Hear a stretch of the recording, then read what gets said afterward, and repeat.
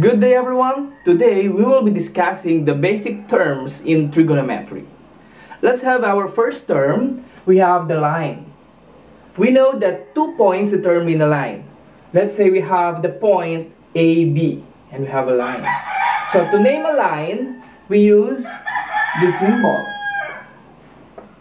with 2 arrowhead. And this is, name the point, we have point A and B. So this is line AB, line AB. The second one is the line segment.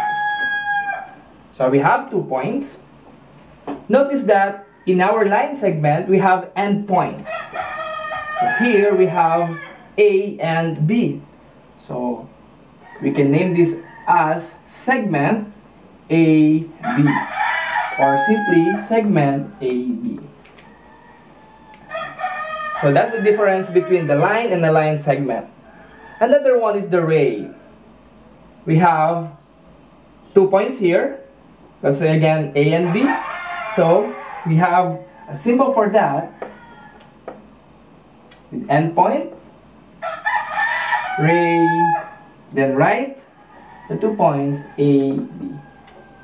Or simply ray A, B. Now let us proceed in angles. Now let us proceed to another term, which is the angle. An angle is formed by a rotating ray around its endpoints. Let's say we have this illustration. So we can name this as angle A, B, C, or simply angle B. We can name it using 3 points or simply in capital letter, which is the vertex. So we have here the vertex. This is what we call the initial side. And this one is the terminal side. So that's the angle and its parts. We have the initial side, terminal side, and the vertex, and how to name the angle. Next, we will discuss the positive angles and the negative angles. Now let's have the positive angles and the negative angles. In our Cartesian plane, this is our x-axis and y-axis. So let's say we have this line as our initial side. And if we have this line as the terminal side, and if we are going to get the angle from the initial side going to terminal side, that will give us a positive value, or positive angle. So if we have a counterclockwise, this will give us a positive angles.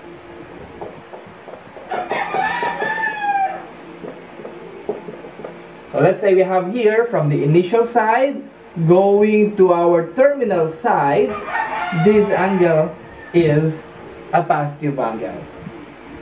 Likewise, if this is our initial side, then we have the clockwise going to our terminal side. That will give us a negative angle. Okay. So we have here, if this is our initial side going to our terminal side, so this is an example of negative angle. So if we're going to locate in our Cartesian plane, let's say we're going to locate positive 30. So we know that this is 0 and 90, 30, so we have 30, then 60. So positive 30 is here. Okay. And if we're going to locate negative 30, or clockwise, get 30. This is the negative 30. So that is the positive angle and the negative angle. Now we have the quadrantal angles and coterminal angles. Quadrantal angles are angles in a standard position with terminal sides that lie along the x or y axis. So examples of quadrantal angles are, so if we have our Cartesian plane, in our definition, terminal sides that lie along the x and y axis. This is our x-axis and our y-axis. We know that 0 lies in our x-axis. 90 lies in our y-axis. Next, 180 lie in our x-axis. 270 lie in our y-axis. Next will be 360, 450, 540, 630, 720. So those are the examples of quadrantal angles. We have 0, 90, 180, 270, 360. Next is 450, 540, and so on. So just the multiples of 90. Next, coterminal angles. Two different angles with the same initial and terminal side. So let's say we have the angle 30 degrees. So if we're going to locate 30 degrees in our rectangular coordinate system, so 30 degrees is here. So 30 degrees. So this is the 30 degrees. In our definition, coterminal angles are angles with the same initial and terminal side. So if this is our initial side and this is the terminal side, how are we going to get the coterminal angles of 30? So the shortcut is just add 360. So if we have one revolution, that is 360 plus 30. So 360 plus 30, we have 390. If you want to get another coterminal angle of 30, so 360 plus 360, that is 720, plus 30, we have 750. So that's the coterminal angles. And if you want to get the negative coterminal of 30 degrees, so just subtract negative, or just subtract 360. So we have 30 minus 360, that is equal to negative 330 degrees. So if we're going to plot, negative 330 is here. Negative 330 degrees. So that's the quadrantal angles and coterminal angles. Now, we're going to answer some exercises regarding these basic terms in trigonometry. Now let us try to solve some problems. Number 1, find the smallest positive angle coterminal with 420. So take note, in our question, we need to find the smallest positive angle. First step, you need to locate 420. So 420,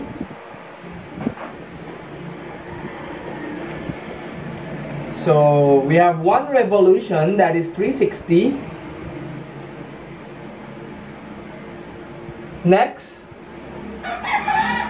360, one revolution. We need to add how many degree angles? So 420 minus 360, we have 60. So we need to add more 60. So where is 60? That's 45, so 60. 60. Okay, let's assume that this angle is 60, so we need to draw our arrow here. So this is 420 degrees. Now we need to find the smallest positive angle. So to find the smallest positive angle, we need to less 360 to 420. So we have 60 degrees as the smallest positive angle, coterminal, with 420. So in some cases, you need to discover some shortcut in solving such problems. Number 2, find the largest negative quadrantal angle, coterminal, with 90. So coterminal with 90, we know that 90 is located here, 90 degrees. Largest negative quadrantal angle. So coterminal, so we need to find the angle here. Okay. So that is clockwise. So we have negative 270 degrees. Why negative 270? Because this will be our initial side. We are looking for the negative. So we need to get the clockwise direction. Then going to 90, positive 90. Since we are talking with the negative, so negative 90, negative 180, negative 270. That would be the coterminal of positive 90 degrees. Now our last problem. What is the smallest positive angle, coterminal, with 1115 degrees? So we're looking for the smallest positive angle. Smallest, that means less than 1115.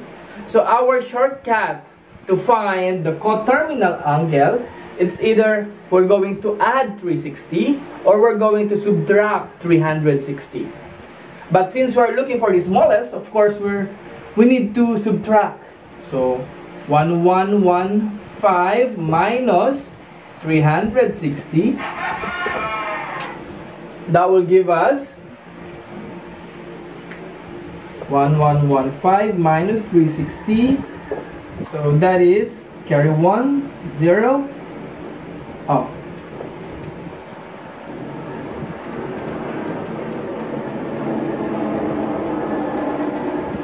So 1115 minus 360. So 5 minus 0, that is 5. We have 11, 0. So 11 minus 6, that is 5. Next, 10 minus 3, 7. So that is 755. We need to find the smallest positive angle. So again, that is not the smallest positive angle. Let us subtract 360 again. So 5,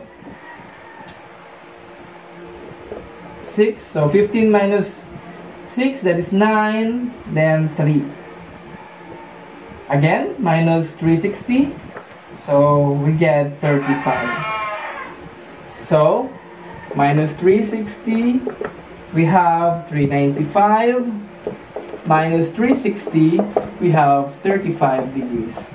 So the smallest positive angle, coterminal, with 1115 is 35 degrees. So those are the basic terms in trigonometry. Thank you for watching Senior Pablo TV.